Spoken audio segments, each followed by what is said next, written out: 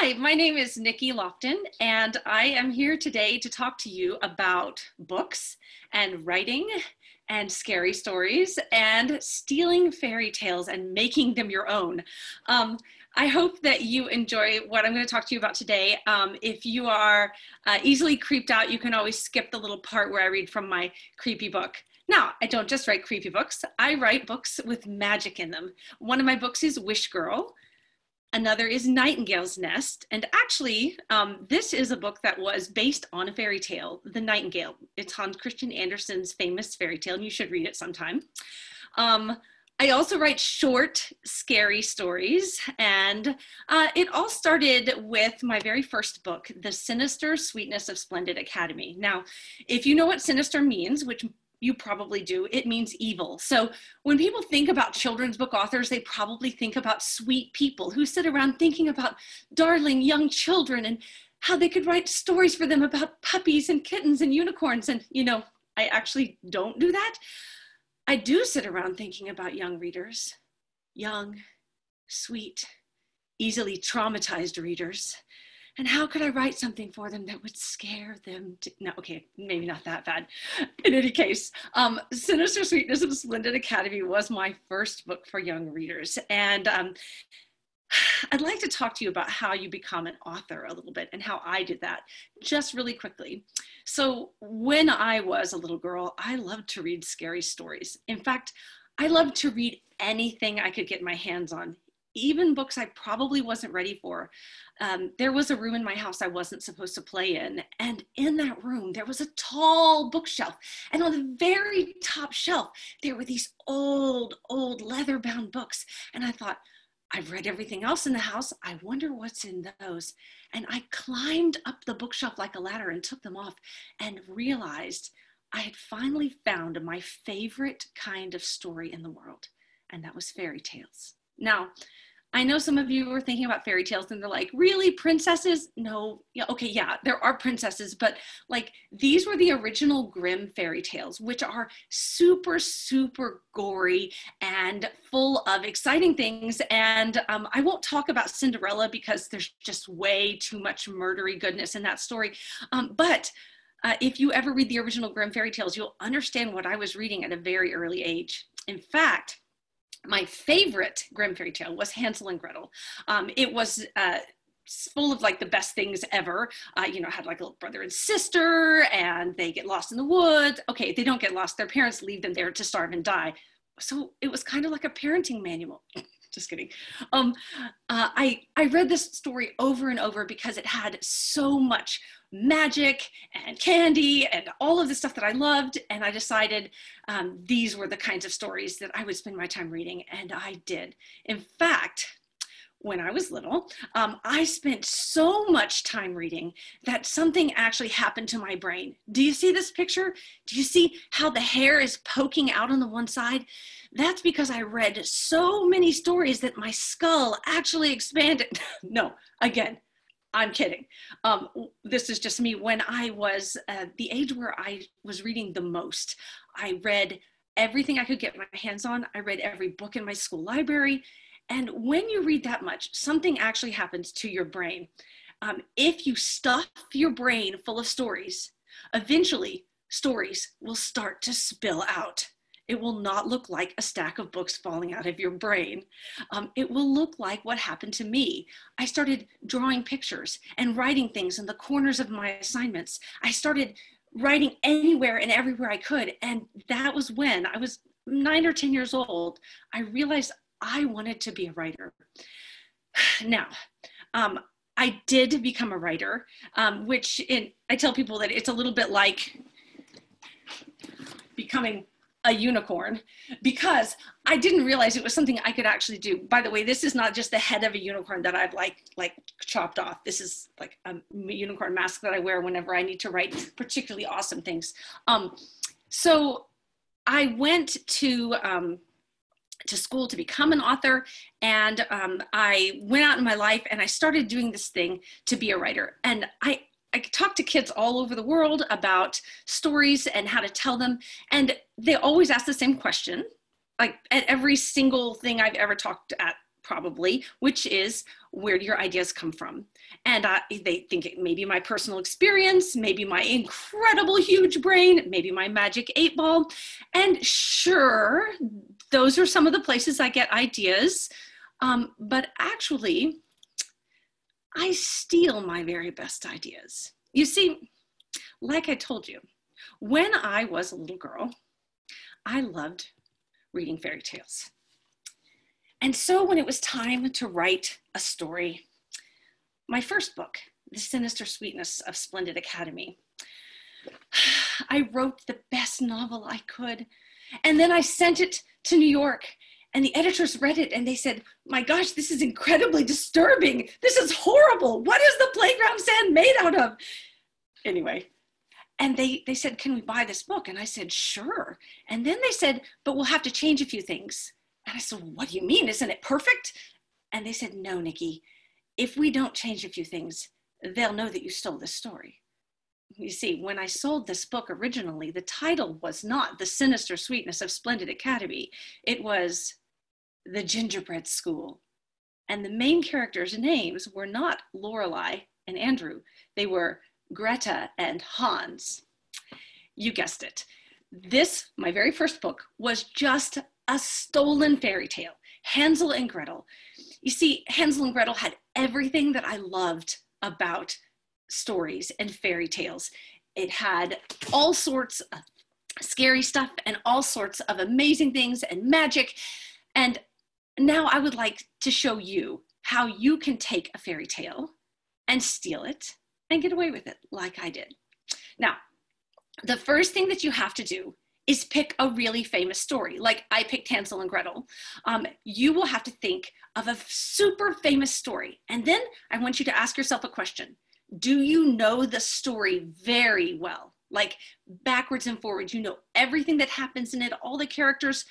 Okay, if you can say yes to that question, then I want you to be careful before you go on, because you might make a mistake like this. You see, this is a famous story, Barry Trotter and the Magician's Rock by Nikki Loftin. Okay, you know what story this is. If you take a story like Harry Potter and you decide to steal it and publish it, you're going to get in terrible, terrible trouble. This is not the kind of stealing we're going to do. I don't want any of you to have to pay the price and go to jail. So I didn't really do this. What I want you to do is pick a famous story, ask yourself if you know it very well, and then ask this important question. Is the author of this story dead? Yes, dead. And I don't mean a little bit dead. I don't mean like they died last year. I mean, is the author of this story super dead? And that means that probably everyone the author ever knew is dead, their family is dead. In fact, the story was written or told so long ago that nobody is going to come after you and sue you and take you and put you in author jail if you steal the story. Right. Now, think about the story you chose. Do you know it very well? Is the author dead? Like super, super dead? Great. Okay, so what you probably have here is a fairy tale, or a myth, or a legend, or a folk tale. And if you find that you have one of those, you're like, yes, actually, that's what I have. Then you're free to go. You're free to steal this story and get away with it like Goldilocks, all right? Now, if you've been thinking of a story and you've written that down, what I want you to do now is think about all the parts of the story. Now, Cinderella, obviously you know what this picture is, the glass slipper from Cinderella. Cinderella is one of the most famous stories in the world. It has been retold and published over 900 times. So if you pick Cinderella and you want to write something completely new and different, you're going to have some work to do. But you probably know all the parts of Cinderella. You probably know the characters that are in it. You probably know the setting. You know all the things that happen. And that is a really important part of the story. However, there are quite a few characters in Cinderella. It's a very long story. The first time you do this, you might want to pick an easier story. You might pick something like The Three Little Pigs. In The Three Little Pigs, it's pretty easy to break it down. What I want you to do first is make a list of your characters. So in The Three Little Pigs, you have three little pigs, right? And then you have a wolf, right? And that's it. Yes? Right. So you have a very limited number of characters to work with. Great. And everyone knows the story of the three little pigs. You know what happens in the three little, wait, maybe you don't know what happens in the three little pigs. You see, back in the old days, when people like me were reading scary fairy tales, the three little pigs ended a little differently.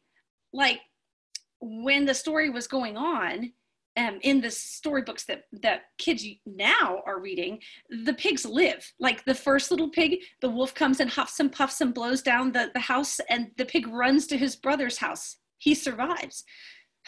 Guys, seriously, there is no pig faster than a hungry wolf. In the original one, the pigs died. Well, not the third one, the one that built the brick house. That was fine. Okay, so you've thought about your characters. You've listed your characters. Now, think about your setting.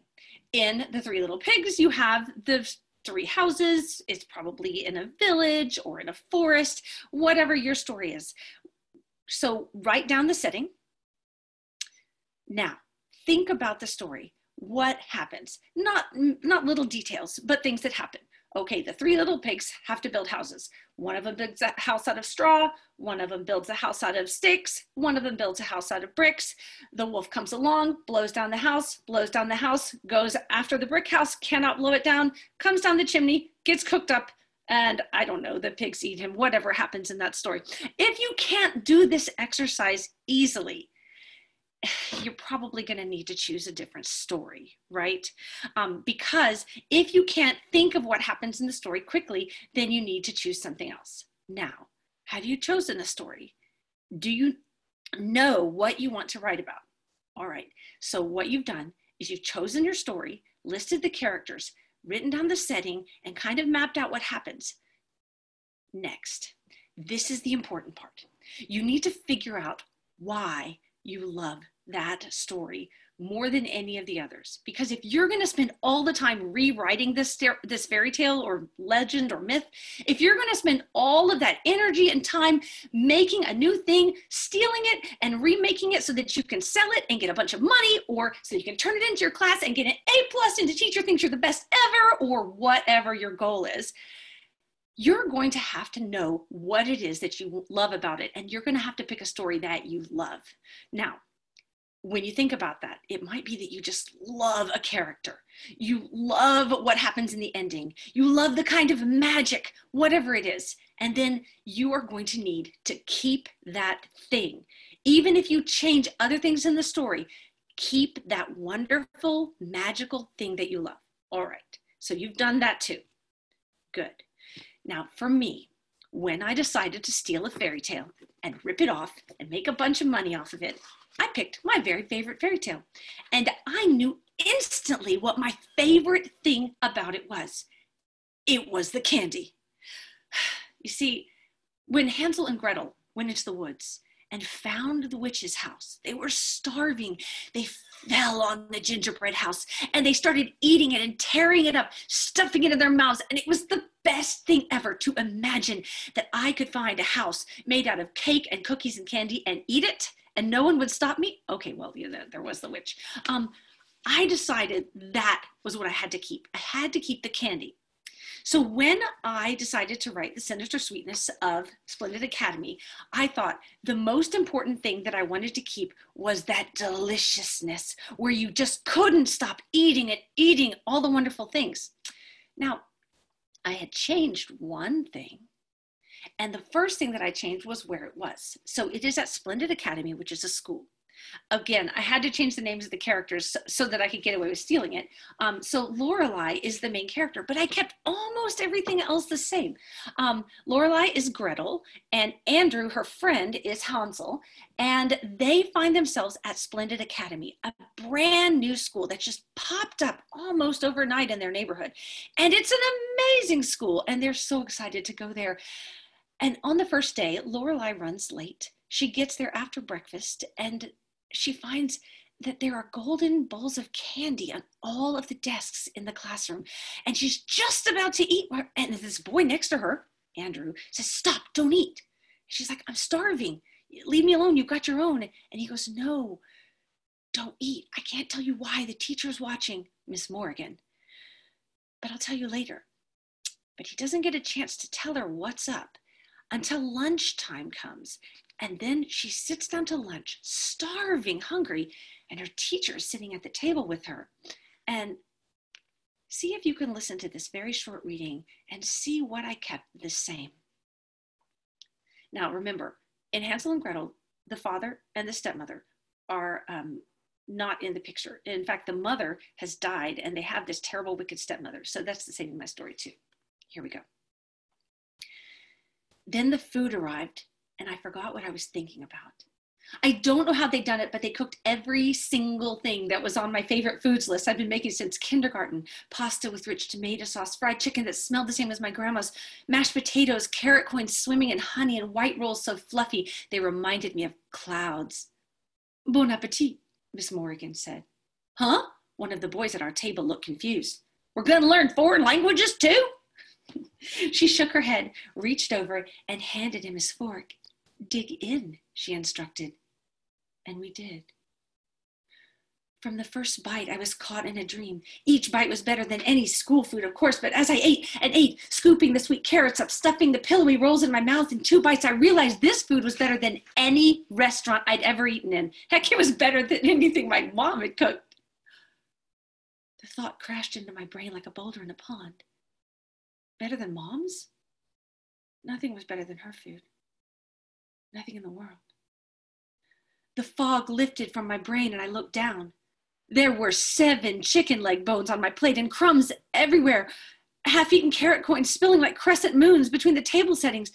No one in the cafeteria was talking. The only sounds were chewing, swallowing, and occasionally a mumbled more or yum, and then footsteps as the waiters came out again bringing more food. And still more. I was the only kid not eating. Aren't you hungry, Lorelei? Miss Morgan looked at me strangely. I put a hand on my bulging stomach and realized that yes, even after I'd eaten all that food, I was still hungry.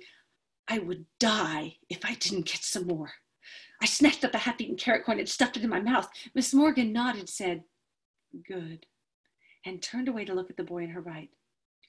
You're not eating enough, Zachary, she said. I might have kept eating if I hadn't seen Miss Morgan do what she did next. She reached out, pushed Zachary's sleeve up his arm, and encircled his bicep with her hand. She frowned. Zachary was really skinny, even though he was eating more than anyone else. Miss Morgan grabbed the butter dish from the center of the table and moved the entire stick of butter from the serving dish to his plate. And then, in 3 bites, he ate the butter, the whole stick, plain. Yum, he mumbled. More. Miss Morgan snapped her fingers, and a waiter scurried over, placing another stick of butter on the serving dish and a new one on Zachary's plate. I gazed down at my own plate, at my fork piled high, and felt sick. I'm not hungry, I said to myself. I whispered it a little louder since my stomach was rumbling, accusing me of lying. I'm not hungry. Not hungry? Miss Morgan's voice was harsh, a raven's croak. She cleared her throat. Lorelei, you say you're not hungry? No, I lied, my fingers twitching toward my fork. I'm full. But she's not full, is she? She'll never be full. She'll eat and eat because my favorite part of Hansel and Gretel is fattening, delectable, nutritious children.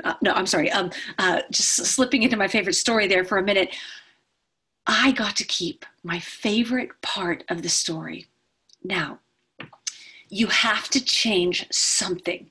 You keep your favorite part, but you change something else entirely. And for me, it was the setting. Instead of Hansel and Gretel taking place in the woods, which was in the old days the scariest place that you could leave a child alone and defenseless, I decided now in modern times, we leave defenseless children all the time in the hands of strangers at school.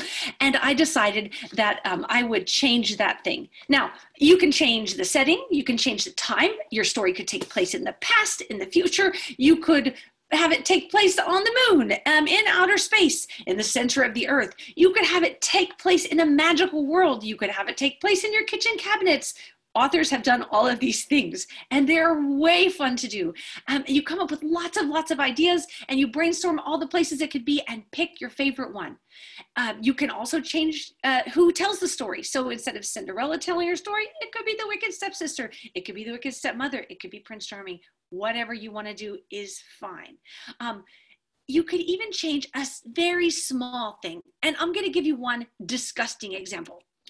For example, in Rapunzel, a very famous fairy tale about a man and his wife, and they're having a baby, and the wife really wants some super awesome salad, which is not really what I would always want. It would be chocolate, but salad. And so the husband goes to get it, and it's a witch's garden, of course, and so they end up having to give their daughter to the witch. She lives up in the tower. She grows her hair down long. The witch comes up, all of that stuff. You probably know this story. So when the prince comes, and he's listened in on the witch, and she keeps saying, Rapunzel, Rapunzel, let down your long hair. I thought I could change that story entirely by changing one word, and only one word. What if what the witch and then the prince said was, Rapunzel, Rapunzel, let down your nose hair? Yes, you see, it would be a completely different story, and I think would make a great graphic novel. Anyways, if you can draw that and send it to me, please. I would love to see that story. Now, when you change one thing about your story, lots of other things will change too, okay? If you change one big thing, like the setting, you will have to change a lot of other things too.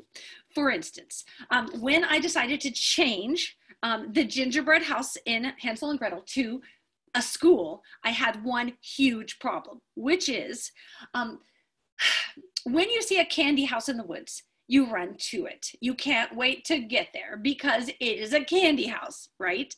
But if you were just a normal kid and you saw a school, okay, maybe some of y'all have gone to great schools and you absolutely love your schools, and that's fine. But probably when I was a kid on a Saturday morning, the last thing I was thinking was, I wish I were in school. So I had to make something about a school irresistible. And again, my editors in New York told me it couldn't just be make the school out of candy, because then everybody would know that I'd stole my story and I would never get away with it. So I decided, what is on a school that I could make even better? Something that when you looked at a school, you would say, Mom, Dad, pull me out of my regular school and put me there today. And I figured out the answer was a playground. I decided that I would make the playground of Splendid Academy absolutely amazing. There would be rock walls and zip lines and tree houses and every kind of playground equipment that I ever loved, even that really super dangerous stuff that we used to have back in the 70s. I put it all there, like a skateboard ramp, but it was so much fun. And I love just sitting around and brainstorming this stuff and coming up with it. And sometimes when I would run out of ideas, I would turn to my kid, who was about 10 years old at the time, and say, hey kid, what else do you think should be on this playground? And he had great ideas too. So you can ask friends for great ideas. You can do it yourself. But when you come up with that idea, you need to remember that it exists in your mind. But until you change up the story and tell it to someone else, you're never going to really be able to put all the pieces together. So now that you've picked a fairy tale and you've thought about what you loved and you've sketched it out and you've picked one really big thing to change, and then you think about all of the fireworks, all of the brainstorming, all the ways it will change the story, and you've come to that together, then what you need to do is one of three things. You need to either tell someone else your story, you need to draw your story. You can make like a comic strip or draw pictures of it, or write it down.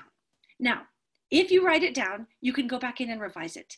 If you tell it to someone, you can always tell it better the next time. And if you draw it, of course, that's why pencils have erasers. You can always erase parts and make them better. That's called revision. And all writers revise their stories. Even storytellers revise their stories as they tell them. Now, a few more notes before we go.